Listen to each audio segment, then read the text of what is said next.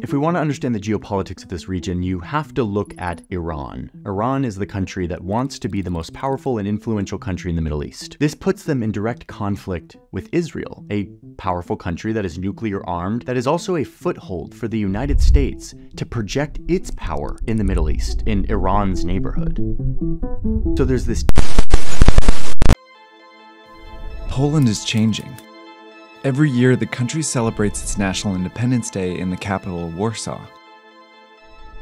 There are parades and speeches, but in 2017, Poland's Independence Day made worldwide news because of these signs.